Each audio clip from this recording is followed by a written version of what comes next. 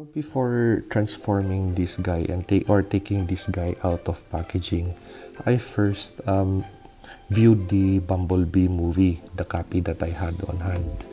And I was happy to note when I already took out this figure and transformed it that the design is close to what we saw in the movie.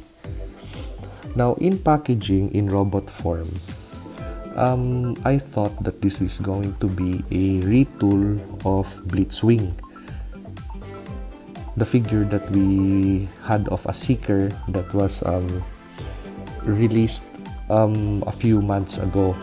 But I could say that this is not a retool, this is completely a new figure, though it shares some similarities or aspects as to design, but in transformation it's totally different figure from Starscream.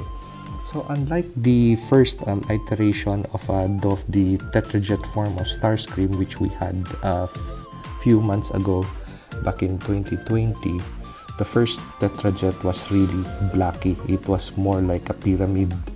But this time, this iteration of Starscream in Tetrajet form for the Bumblebee movie would offer us more of a mixture of a conventional fighter jet form, which is in active service in our air forces, and a spaceship. So this, of course, this part over here, that's from a actual plane of some type. This part over here also, however, the thrusters are stylized to jet upward. The wings are at a different angle, of course, like that. So yeah, stylized modern fighter jet in space form. Another thing in Tetrajet form that I would like to show you guys is that with regards to the Decepticon symbol over here, the faction symbol, that is not a sticker, that is actually painted on the figure. However, that is the only faction symbol that's available on this figure.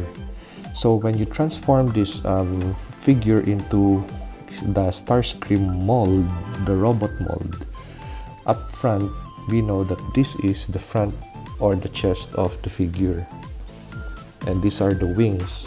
So if you have extra Decepticon insignia stickers available, then it would be nice to add it at the front of the wings, or let's say the back of the wings, because when in transformation mode, you're just going to do this, and you're going to take off the null rays, put it over here, and this tip of the wing would fall this way and go that way.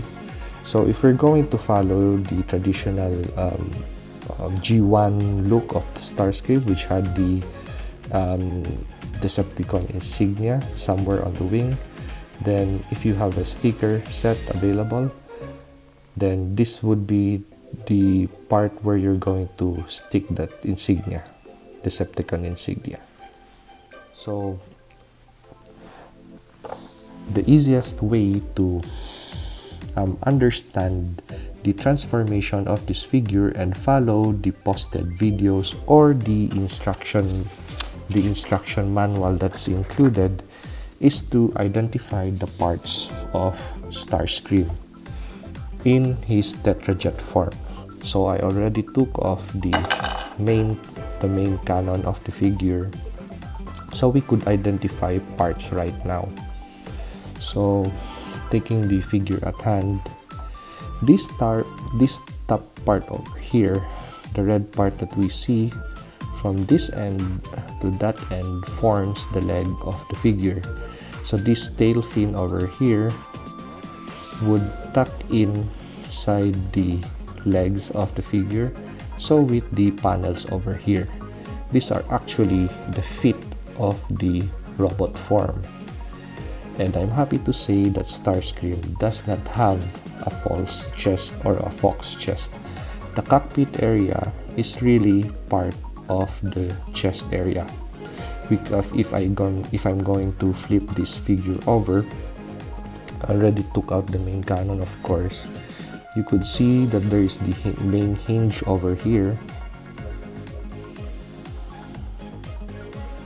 So this is the part of the chest, because those are the shoulder crowns of Starscream, and this is part of the chest. So these are the arms of the figure, which are folded in.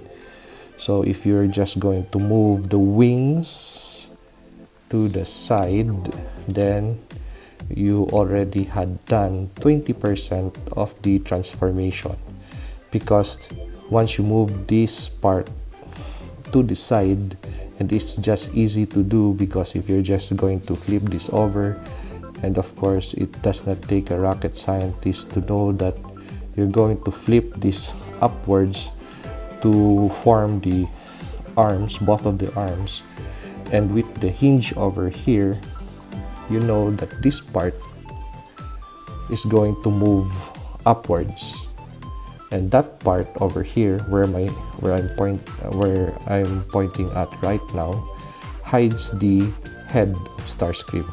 So this, once you clear this area of the pegs that are underneath over there and moved it down, you could move this area exposing the head of Starscream, and move by folding this piece inwards. You could move this cockpit area upwards towards the chest, and that's it. So pretty straightforward transformation for this toy, and you could easily follow the videos that are posted online, and once again follow the instruction manual. We have Starscream in his robot mode or humanoid form. Okay, so I love the attention to the detail that was placed in the design, and I'm happy to say that on the part of the figure that has gaping hole or a hollow space would be at the forearms of the figure. Well, of course, due to transformation, you have tucked the hands inside this hollow space. However, as for the rest of the figure, it's pretty straightforward. As you could see, there's not much holes in it or hollow spaces. Now, as for the accessories that we have that are included, so he has his gun. However, one of the things that I've noticed is that's a very, I don't know if the camera would catch it, that's a very short peg for Starscream to hold his weapon.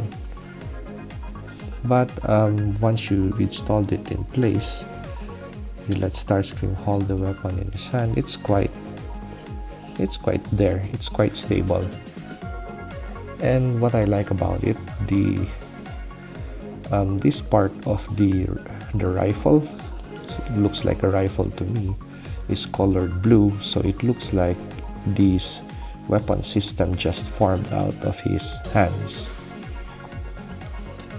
Now, the other two items that are included in this figure are the null rays, these two over here. However, this figure, Starscream, does not have that ability of sporting his null rays at his forearms here. So we have these pegs over here. However, there are no holes to accommodate the null rays of the figure. So you would end up doing this.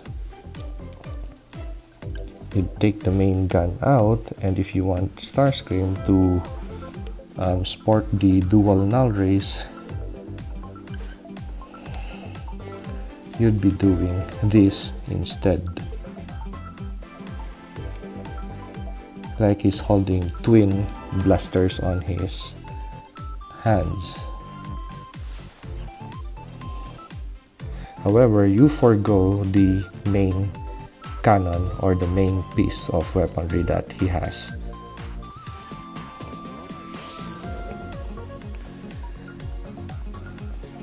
but in my case I would rather just have the null rays placed on the side of his wings this way,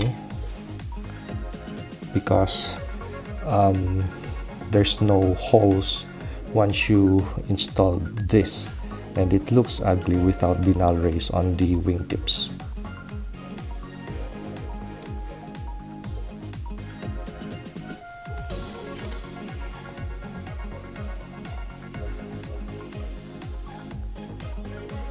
That's it.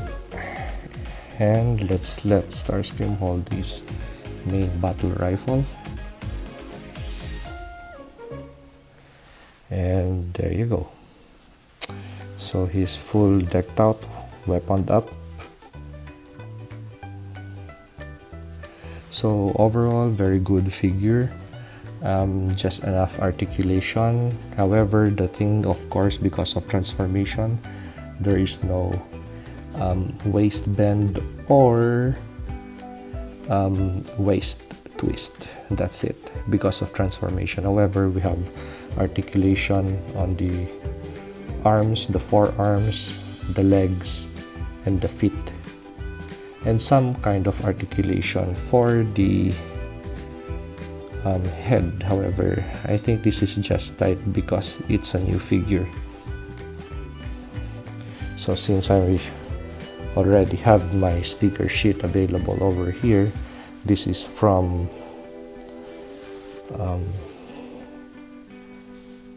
yeah, over here, Toy Hacks. I hope the camera catches it. Toy Hacks. Okay, so let's install the stickers, the faction symbols that I have for Starscream.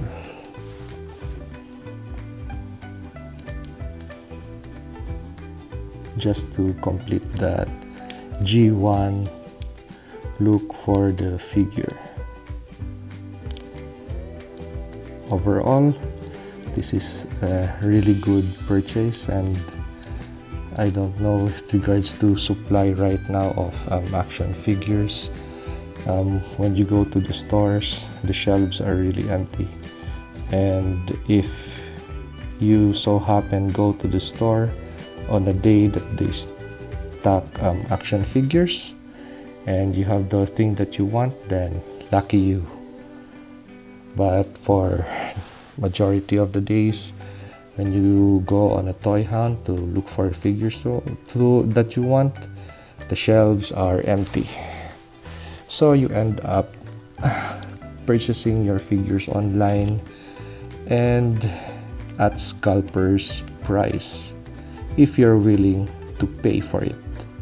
However, in my case, I don't want to get exploited by scalpers, so I'd rather just wait, patiently wait for the figures to be available and just get whatever is there or is available at hand or in store. Oops. And we are almost there to complete the look for Starscream. So these are just stickers, faction symbol stickers. So how did I do that? To the side, okay. And we are almost done. There. And wipe it.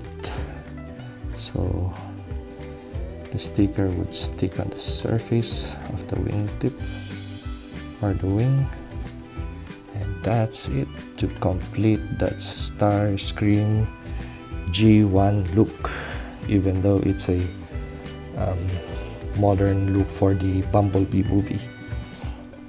So this wraps up my review.